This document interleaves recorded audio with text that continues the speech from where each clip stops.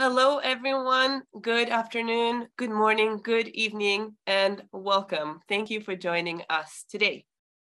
My name is Olia Abasolo. I'm an Olympian and a member of the education team at the International Testing Agency.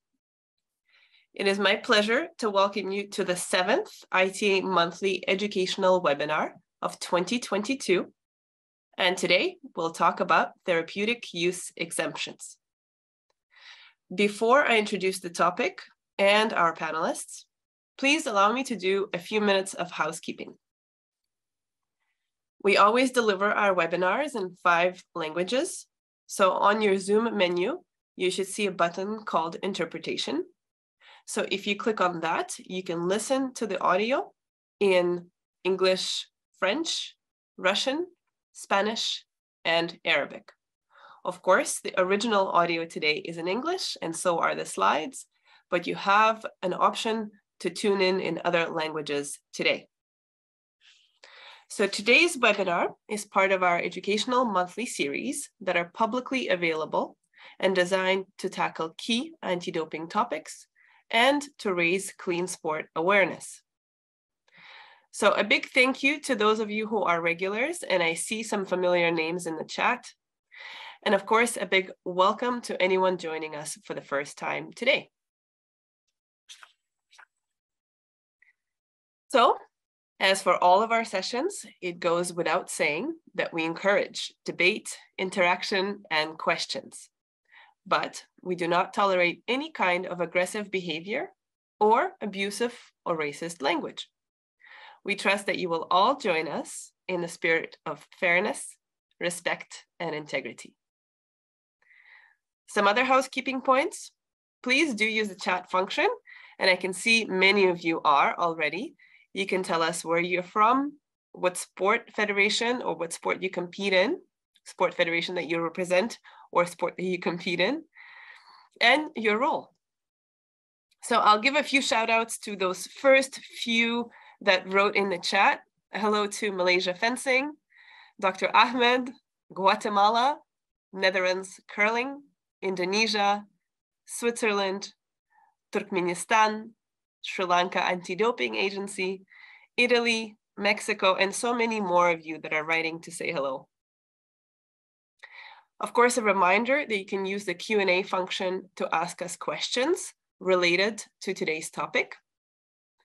And a final note here that all of our webinars are recorded, and the English version will be on our website and YouTube channel in a few days. So as always, it is my pleasure to give a shout out to our presenting partner for these webinar series, and that is Informed Sport. Their investment allows us to deliver this webinar program free of charge and in multiple languages. Informed Sport is a global certification program for supplements that batch tests products for substances prohibited in sport. As supplement contamination continues to be one of the leading causes of inadvertent doping, we encourage all athletes and athlete support personnel to check products before use at sportwetestYoutrust.com. And finally, a quick mention that the ITA is proud to be recognized by UNESCO as a leading international organization for the delivery of anti-doping programs.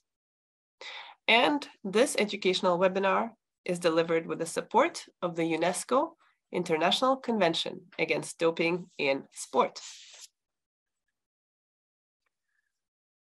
Without any further delay, let's move on straight to the topic of this webinar, and that is therapeutic use exemptions, or TUE for short. We know that this is a very important aspect of anti-doping that athletes and their support personnel need to understand. TUEs give athletes the authorization to participate in sport while using a medication or a method of treatment that is prohibited, as per the World Anti-Doping Agency's prohibited list.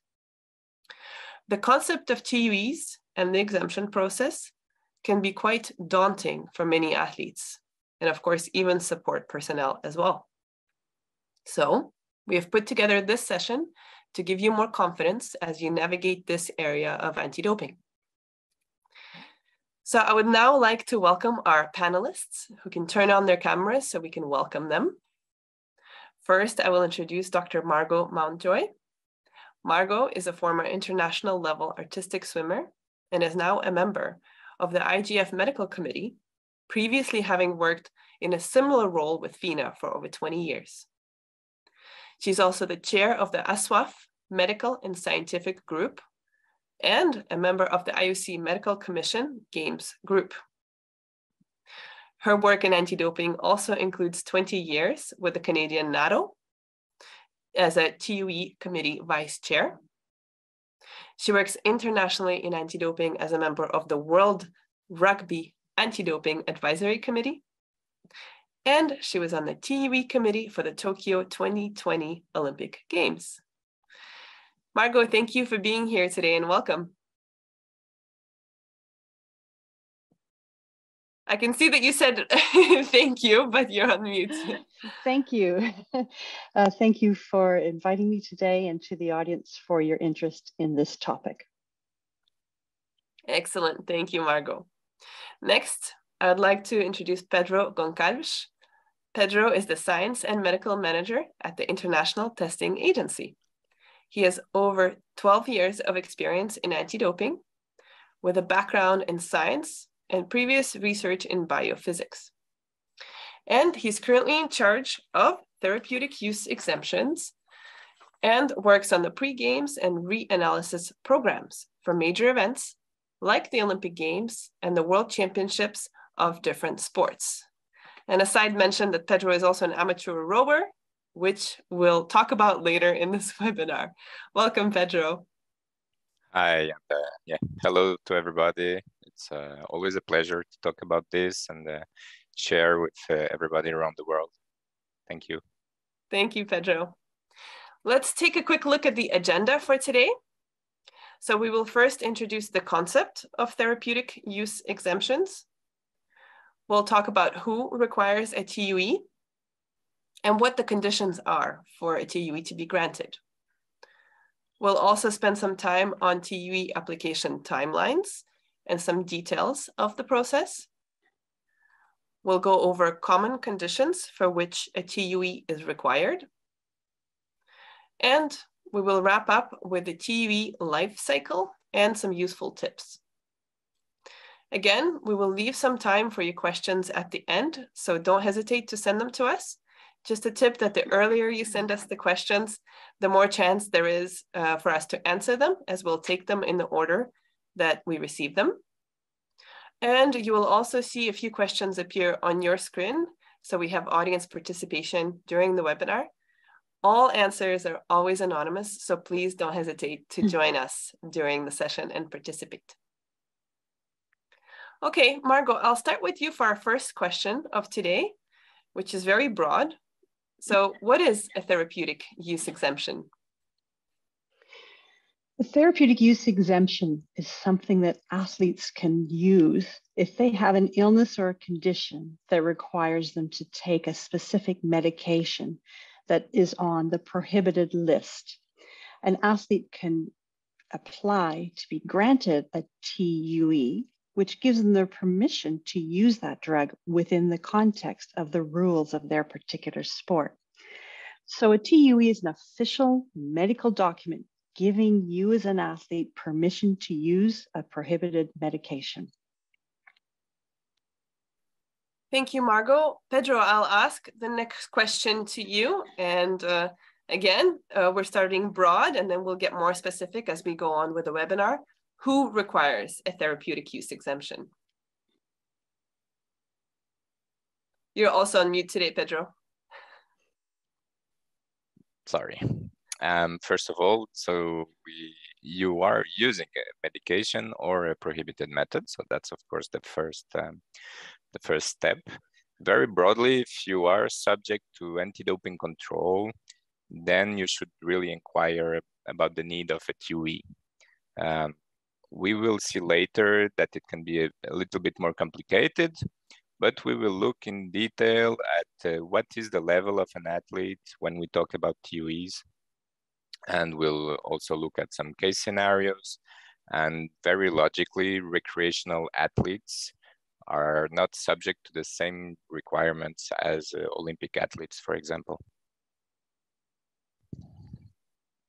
And we will cover a few more specifics of who requires a TUE a bit later on, like you said, Pedro. So there are some competitive athletes that do not need to apply for a therapeutic use exemption at certain levels. So I guess we'll go into that in a little bit more detail later, Pedro, correct? Yeah,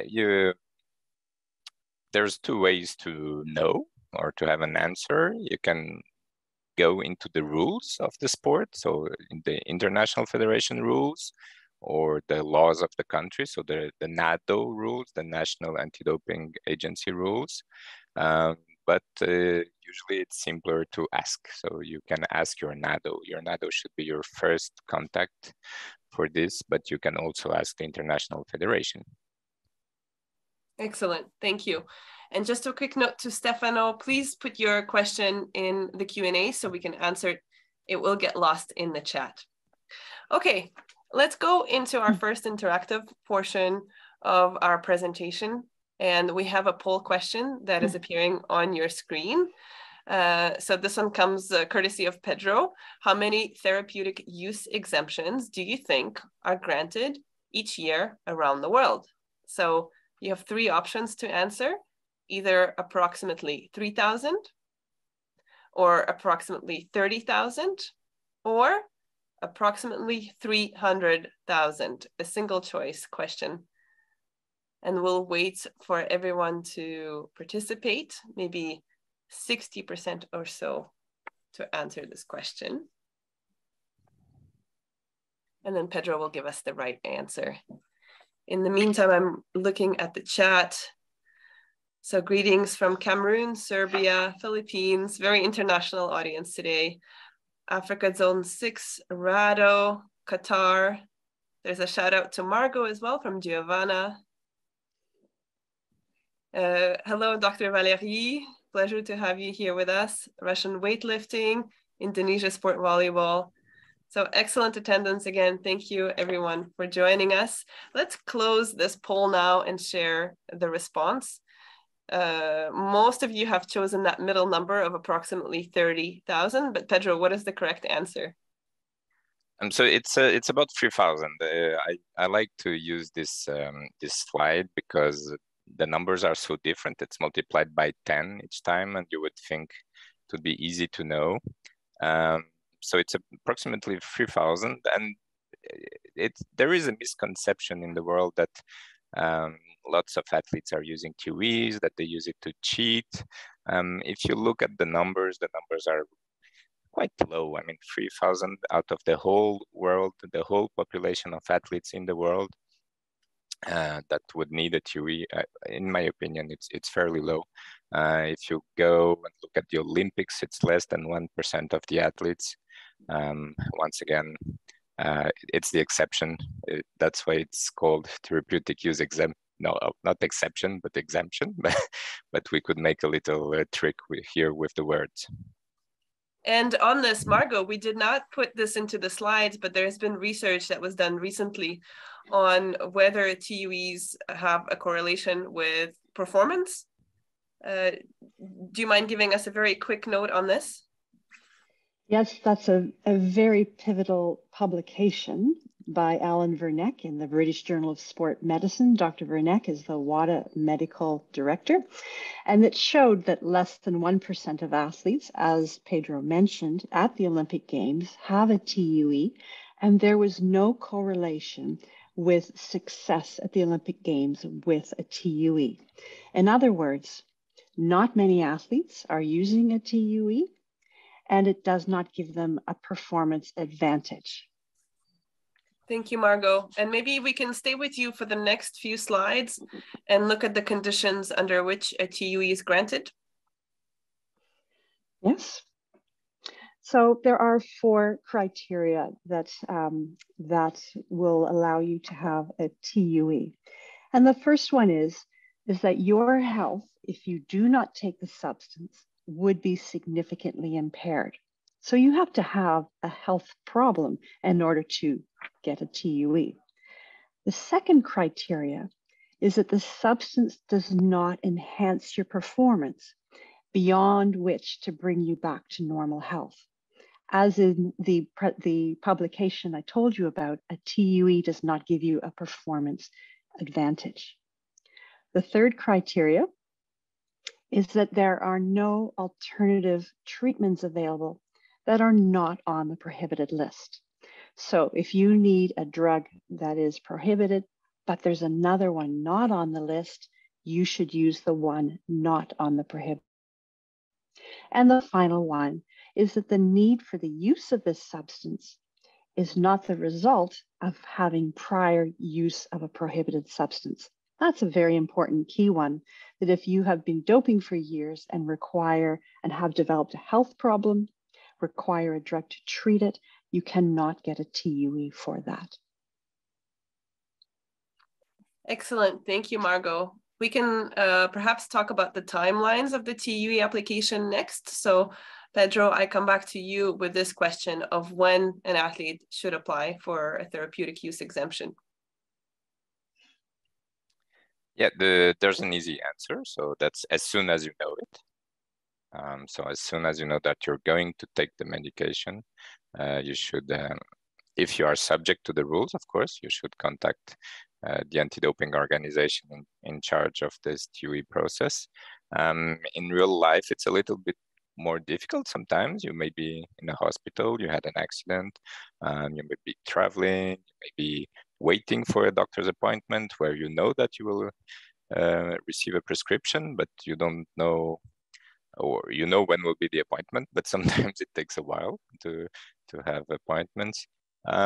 In regulations terms, if the substance is prohibited at all times, then you should ask for the TUE as soon as possible.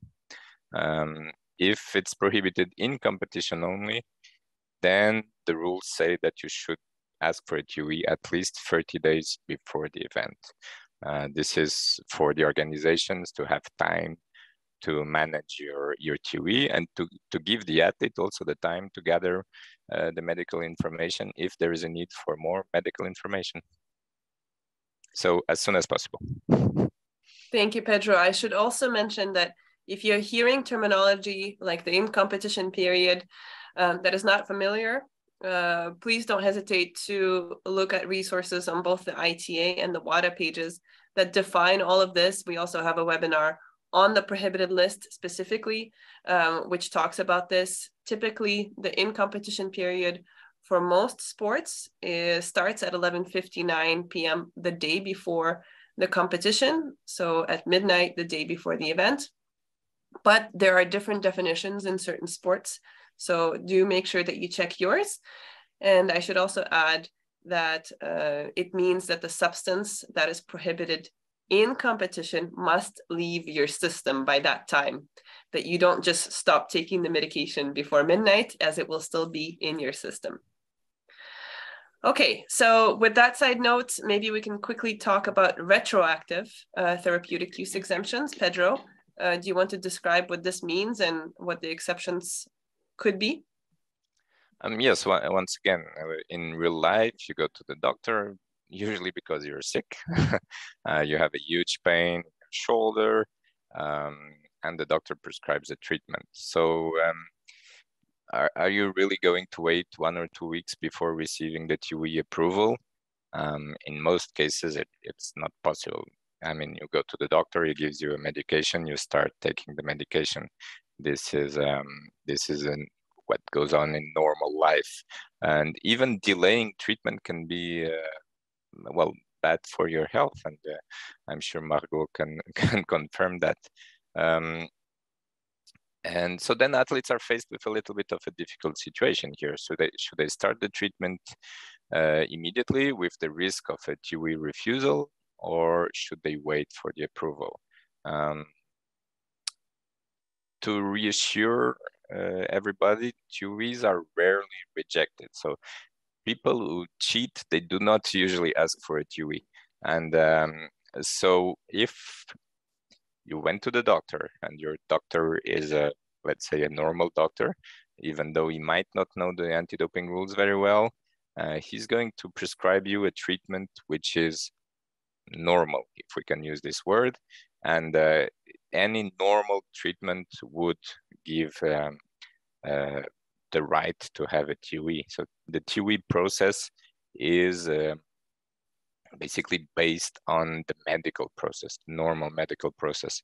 And there aren't any exceptions that would say that in sports, this treatment is not allowed. No, the TUE process is based on real life medical practice. Thank you, Pedro. You can stay with us for the next poll question that we're going to put up on the screen. It's getting a little more complicated than the first one. Again, anonymous answers from everybody, so please do participate, even if you have no idea what the correct answer is. So for the purpose of simultaneous translation, the question is, what is the most common condition and drug class requiring a therapeutic use exemption? And this one is multiple choice, which may give you a hint that there's more than one correct answer. You have options of stimulants like amphetamines for ADHD, which is the attention deficit hyperactivity disorder. You have beta-2 agonists for asthma-related conditions. And the third one is glucocorticoids for respiratory illnesses or due to injuries. So far, 50% of you have submitted your answer. Please don't hesitate to take a guess.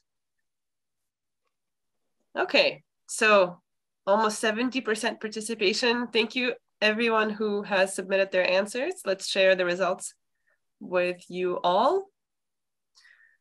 So we have the top one is the asthma-related conditions at 65 and glucocorticoids closely behind. Pedro, do you want to tell us what the right answer to this question is?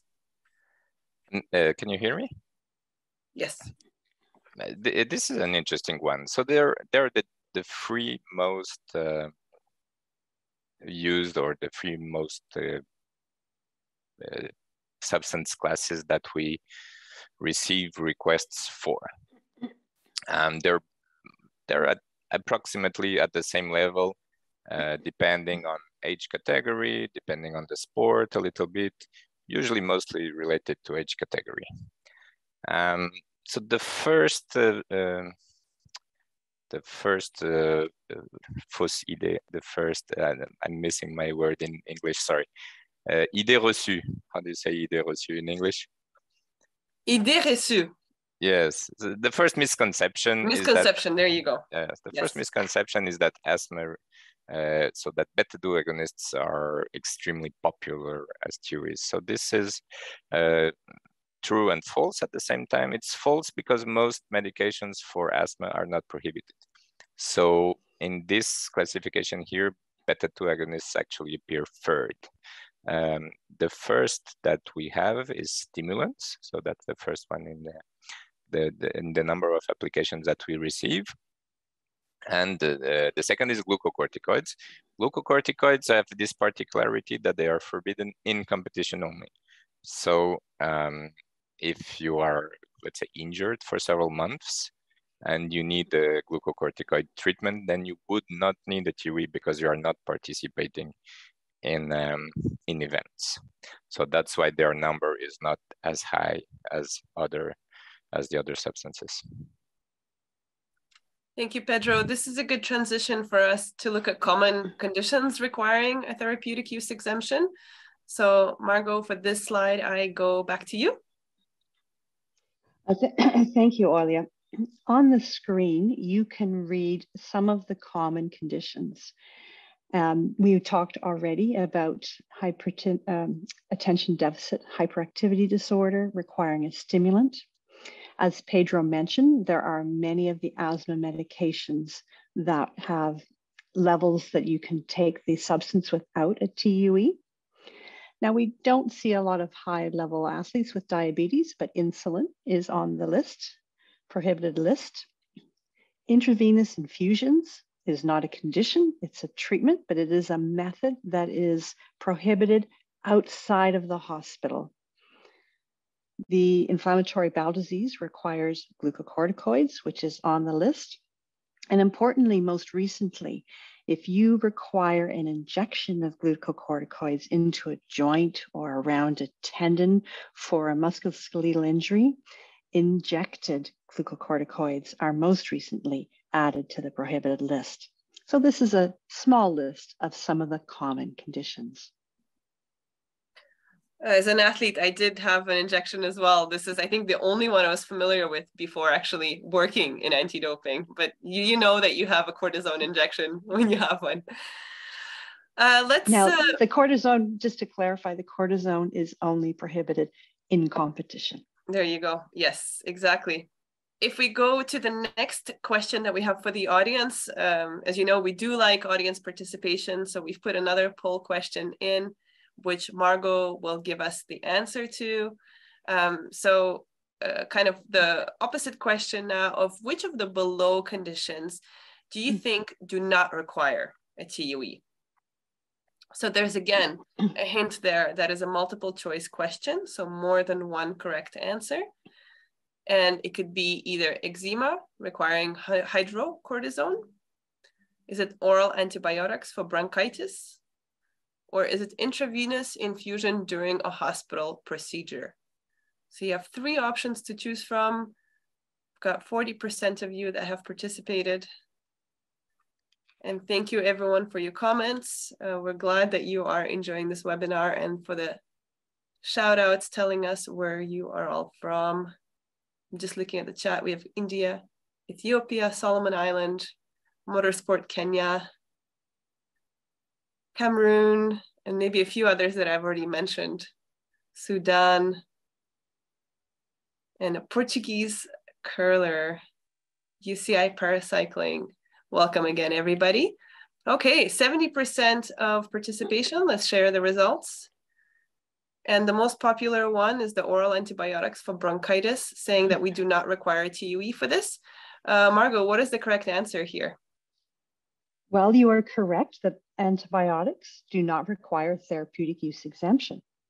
But those who also answered eczema requiring hydrocortisone, which is a glucocorticoid, are also correct because topical or on the skin does not require a therapeutic use exemption of glucocorticoids.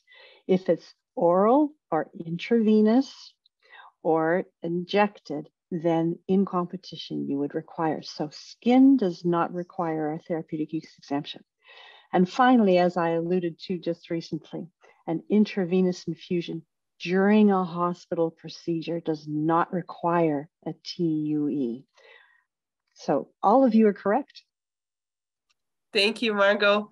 We've put a few trick questions, as you can see, from the polls, but hopefully this gives you an example, a practical real life example of what this therapeutic use exemption process is. Pedro, I'll come back to you now for the next slide. What are the steps that an athlete needs to take when they need to apply for a therapeutic use exemption? So if we put it very simply, you need to fill a request. The request is a TUE form, and then you gather the medical records to prove your condition and send them to the organization that is in charge of the TUEs for you. This is the most important. Might be a little bit more complicated to know if you need to send them to your international federation or to your national anti-doping organization, but you, in the end, you don't really need to be worried, because if you send it to the NADO and it should be sent to the IF, then the NADO will forward, and vice versa. NADOs and IFs are in constant contact. We know each other very well, and it's part of our work to be in contact. So what's really important is fill the TUE form and gather the medical information. That's really, really important. Just filling the form and writing a sentence saying the athlete is sick is not enough. You need diagnostic information, you need the history of the disease, you need a good description of the treatment plan, And all this is described on the resources that you will show at the end, and on the IF International Federation webpage, or on the National Anti-Doping Organization webpage.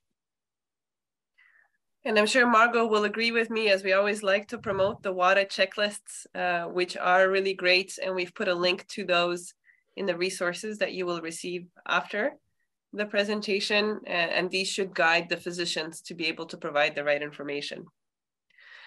Let's take a look at the life cycle of a TUE on the next slide. Margo, could you speak to this visual here?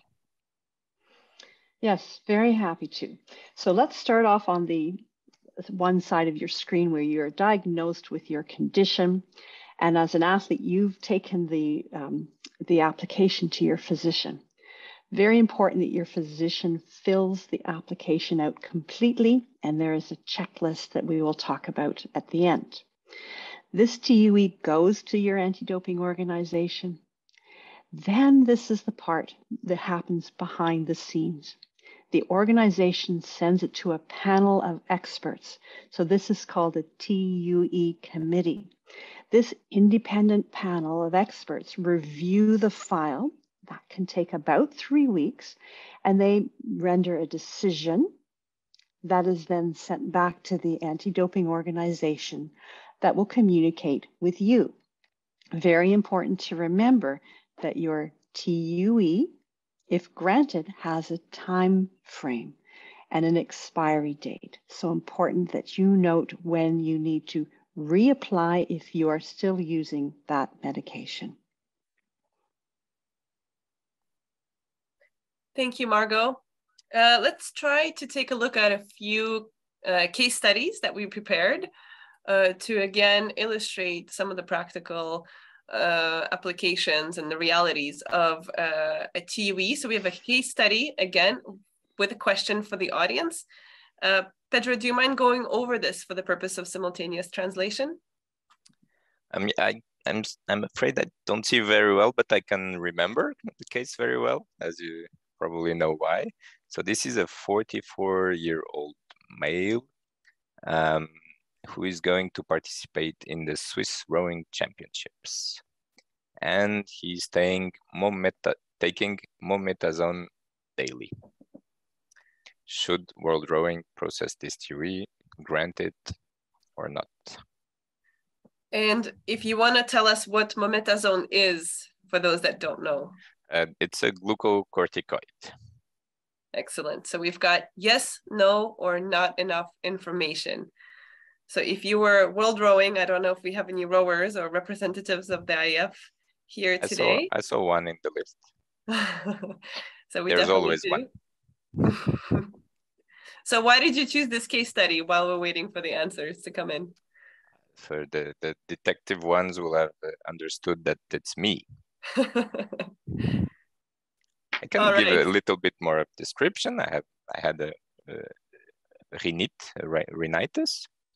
So mometasone was given by push, by inhalation daily. Okay, so let's check the answer to your case study now. We've got almost 70% of you have participated, and the answers are on your screen. Indeed, 50% said not enough information, and 34% said yes, that World Rowing should grant this TUE. Yes, so this is a good case of incomplete information. So first of all, you didn't know that it was by inhalation. And most importantly, it's even wrong information here, because it's not the Swiss Rowing Championships, but it was the Swiss Masters Rowing Championships. And being 44 years old, you might have guessed it, but this is a typical case where people don't know very well, and they write an email, and there's a few exchanges to know exactly the situation. So masters rowers are recreational. They are not international level. I'm certainly not international level or even national level. So this means that in the unlikely case of a test, I would be allowed retroactive TUE. So after the test, I would be allowed to ask for a TUE. There is not the same requirement as for international level athletes to ask in advance for the TUE. Okay, thank you, Pedro. We can take a look at case study number 2 now. This is, again, do you want to go over this one or should I read it out, Pedro? Yeah, so this is a 27-year-old female, same mometasone, same treatment, let's say, so also by inhalation. She's competing at the World Rowing Championships, so she is definitely international level.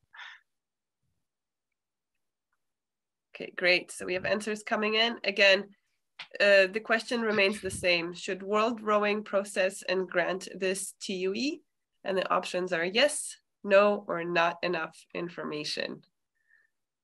And very quick responses coming in. Thank you, everyone, for being so fast to respond. All right, let's share the responses back so you can see what everybody attending today has selected. We've got 51% that said yes. And second answer behind is not enough information at 35%. So Pedro, what do you think? Yes, two questions in one. So should World Rowing process this? Yes, they should. It's an international level athlete. And these athletes are, let's say, managed by international federation. Should they grant this TUE? Let's go to the next slide to answer the question. And we've talked a little bit about this during the presentation. So the route of administration here is important. And as Margo just said a few minutes ago, so if it would have been topical administration, so on the skin, it would not have been forbidden. So what's forbidden is what is called systemic administration. Simply put, this means that the substance will go through your whole body. So it's been either injected in your bloodstream or you've taken it orally and then it goes to your stomach and then goes in the bloodstream again. Margo, please nod if I'm not saying anything stupid. I'm not a physician, sorry. So I talk under her supervision. Anything else which is so non-systemic, so this would be the skin or a little spray in the nose, these are not forbidden at all. So once again, what's forbidden is systemic, so injections orally, rectally, and during the in-competition period. So that was the goal of this little slide. Thank you, Pedro. Margo is nodding, so you've got everything correct so far, but I'm also very careful as a non-medical expert to follow your expert lead. The website that we are using is globaldro.com, which is a great resource to check your medications. Again, if the methods of administration, this terminology is new to you, please do check out our other webinars and resources to get informed on this topic. But we do have a lot of questions, so we'll actually go straight to useful tips, for which, Margo, I'll let you talk about useful TUE tips and also tips while being tested. Thank you, Pedro. Great cases because it demonstrates the complexity for some people. So some tips for you as either an athlete or someone who works in anti-doping. Make sure you check the list when you get a prescription. Not all physicians around the world are familiar with the WADA prohibited list. As an athlete, you are responsible to do that. Make sure your TUE application is fully filled out completely. It will be a time delay if it's not completed accurately and it needs to be sent back for more information. So please use the checklists that WADA provides to ensure that your application is complete. If you have a change in dose in your medication, you will have to apply for a new TUE. Very important. If you've got a TUE, it's for the specific dose. You change the dose, and as I mentioned before, all TUEs expire. If you don't renew that and you still are taking the medication, you could trigger a positive anti-doping rule violation. So very important to have your calendar marked in a phone agenda to say in advance of the expiry date, reapply, preferably 2 or 3 months ahead, but definitely 1 month ahead to reapply for your new TUE. If we look at the next slide, we also have tips for when you are tested and you may have a therapeutic use exemption. Yes, I receive this question often from athletes. What do I do if I'm being tested because I am taking a prohibited substance? But you have permission to, so not to worry. First of all, write it on your form. Anything that you take should be written on the form with it, that anything you've taken within 7 days or blood transfusions over 3 months. So please write your medication on the form. You may want to add on the form that you have an approved TUE for that substance. You do not need to show your paper during doping control because it is in the WADA system called ADAMS. That's the computer system that keeps all the information. So while you do not need to have the piece of paper, if you have it, you can show, but all you need to do is write it on the form, the medication. So not to worry, write it down. Excellent. Thank you, Margo. We are now coming to the summary of our session today, and I'm happy that we have quite a bit of time to go over all the questions that have come in, and there's some really good ones in there. A very quick summary here. We wanted to also bust the myth of therapeutic use exemptions giving a performance advantage. They are meant to allow athletes to maintain their health. And it's very important that athletes understand the TUE application process. Even if they don't have a health condition, there may be an injury or something else that may require them to file a TUE. If you still have any questions, our email addresses, both the TUE one and the education one, are in this deck, so you can contact us. Remember, incomplete files will result in a delay, so make sure you provide all the information that is required. And of course, give time for the TUE process to take place. As you saw in the life cycle of a TUE, that there are quite a few steps to the process, and that takes some time. But it also keeps the process transparent and independent. And finally, this reminder again to always keep track of the TUE expiry date, but also of the prohibited list as it comes out with a new version in October of each year. And there may be changes that will impact whether or not you have to apply for a TUE.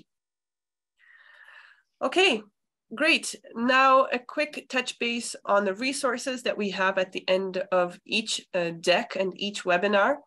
On the next slide, you will see some of the resources that we recommend. On the right-hand side is the screenshot of some of the checklists that WADA provides, which are fantastic for sports physicians and doctors working with athletes. And we've also kept some of the information from the ITA website, like our form, our definition of international level athlete, and some general information. So feel free to take a look. Great. So I'm going to open up the Q&A box now, and we can tackle the questions that have come in. Again, thank you everybody for writing in to ask us questions. I'll start from the top, a question from Marco. How innovation will or could influence the TUE process? And what do you think needs to be improved? Maybe Margo, I'll go to you first, and then Pedro, you can add. Great question. Thanks for the tough questions to start us off. So how could innovation influence the TUE process and what needs to be improved? I think one of the most important things that need to be improved is people's understanding of the process, which is what we are actually doing today. The actual process itself from the WADA perspective is carefully reviewed by the WADA TUE committee on a regular basis. And when they do so, a new international standard comes out. Recognizing that it can be complex in some situations, as you saw by the world rowing cases that Pedro announced, it would be nice if we could streamline some of the complexity for ease of understanding. However, the world is as it is, and when the prohibited list is decided, we have to work the therapeutic use exemption process around the list. So while the list remains complex, so will the TUE process. Thank you, Margo. Pedro, anything to add before we move on to the next question? I completely agree. The only bad thing about the TUE process that I can see is the anxiety that it creates on the athletes. So everything Margo said is correct. We need better education of the athletes, but also of the support personnel. It's a complex system. It's a complex world with different kinds of treatments around the world, and the doctors are not necessarily doing or knowing that they are doing a bad thing, but knowing the rules and the process is essential. And before we go to the next one, I'll just quickly respond to Yanis Ann in the chat, who said, who's asking to show the resources. We can put them up for a few seconds, absolutely, so you can see. But you will also notice that they're clickable links. So when you get the PDF of the presentation, you will also be able to click on these resources and see them. But let's put them up for our audience for just a few seconds. Otherwise, it's just a placeholder Q&A slide. Anyway, good. So moving on to our next question from Dr. Wael, is are the COVID-19 pandemic drugs and treatments considered, or do they need a TUE? So Pedro, do you want me to take this one? Yes, please. Okay, so the antiviral medications are not on the WADA prohibited list. But if you're a physician, if you're very ill and in hospital and require glucocorticoids systemically, so remember that's oral or intravenous, then you're in competition, you would need to have a TUE. Now, unlikely if you're in hospital requiring systemic glucocorticoids, you're likely not in competition. So the answer is, for most individuals, you will not need a TUE for COVID-19 pandemic-related treatments. Excellent, thank you. Pedro, all good for this one? I agree, yes. Excellent, okay. I will go to you then for the next one from France. I'm guessing the question is, from the 3,000 or so therapeutic use exemption applications that we receive, maybe the positive answer is referring to whether it was approved or not. So that's how I understood. So 3,000 is the number of approved TUEs. These are all over the world from all organizations. So I can't tell you how many were refused on top of this of these 3,000. I know on our side we have 30 out of more than 1,000 which are rejected. So rejections are relatively rare. I think that was the main question. I think so too. I hope we interpreted that question correctly.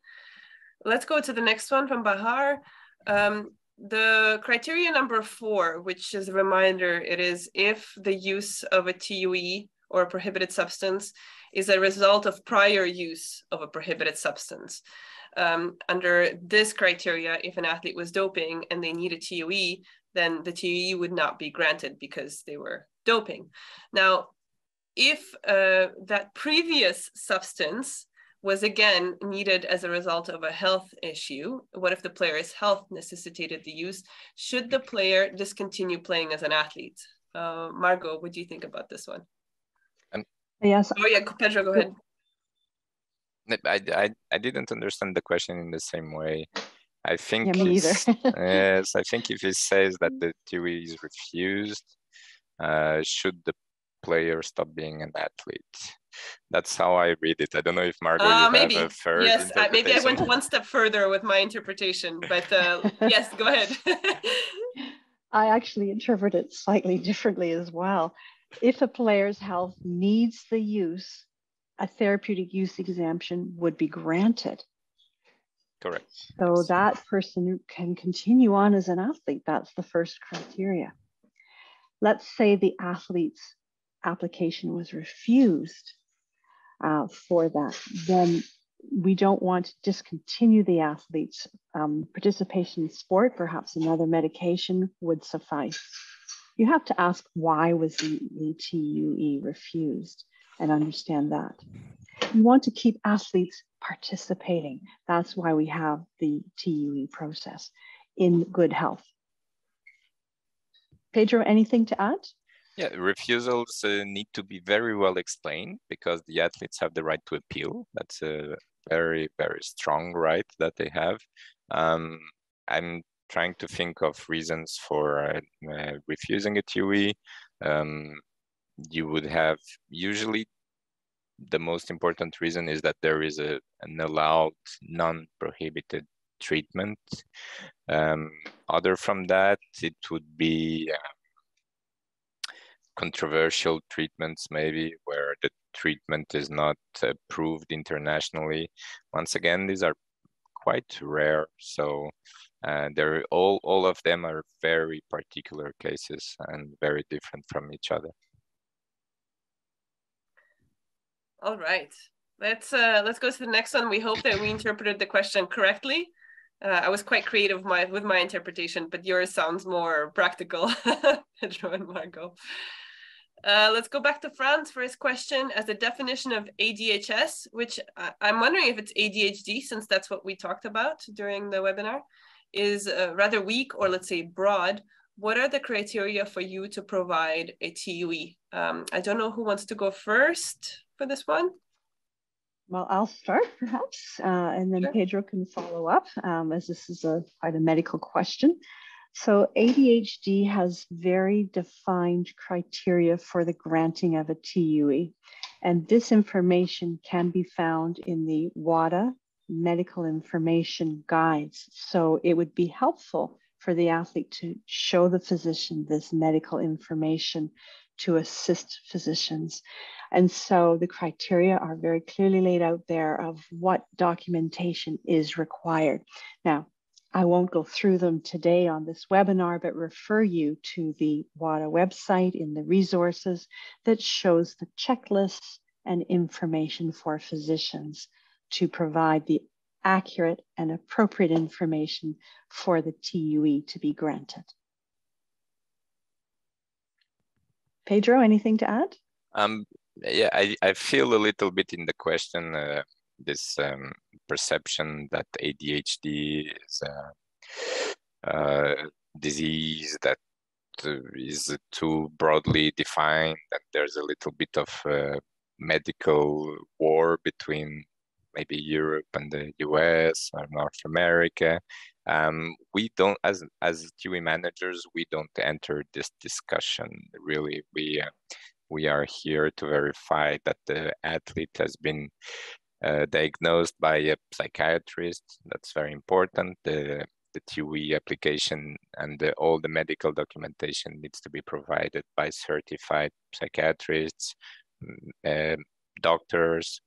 I mean, doctors in the sense of physicians, and needs to be serious. And there's, like Margo said, a whole series of diagnosis criteria. And yes, it's not our role to study the differences in treatments between the whole world, and why in Denmark they use terbutaline and why in France they use salbutamol. That's not really our role. Always good to have tricky questions that we address in our webinars, and we're happy to take them on. So thank you for your question.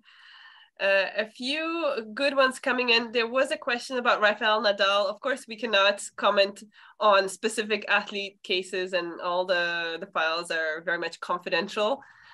So we won't answer that question, but we can move on to the one from Omar. And the question perhaps, is... Perhaps, yeah. Olivia, if I could just comment. I like the question because it allows us to emphasize the confidentiality. As an athlete, your information is confidential and it will not be made public. So correct, we will not answer that question. And it does underscore or emphasize the point that this is a confidential process for all athletes. Thank you. Yeah, absolutely. I think that's an important point to make. And we can maybe try to tackle 2 more questions in the final minutes. I'll go to Omar's question next, and it is whether any medical report should be accepted by the committee or it has to be by a specialist in the same health condition. So maybe both of you Pedro, are ready would you to like answer. to start? We are, but Pedro, I usually answer first, so your turn. Let's go quickly. Usually what we receive is either the TUE has been submitted by the specialist, so it's quite easy, or it's a family, a general practitioner, and we have documentation coming from a specialist. So that's the most usual case. So you wouldn't have a general practitioner making a diagnosis decision on a psychiatric case, for example, that they will always have documentation that they received from a specialist, and that's how they analyze the whole situation. And the only caveats I would add is that in some parts of the world, there is limited access to specialists, and some family physicians are competent. As long as the WADA checklist of the criteria is there, then a TUE can be granted for those individuals. Excellent. Thank you. Okay, let's try one more from Marion, who is asking, who determines if an athlete is international level? I do understand that not all athletes who compete internationally are considered as international level. So maybe Pedro again, you can kick that off.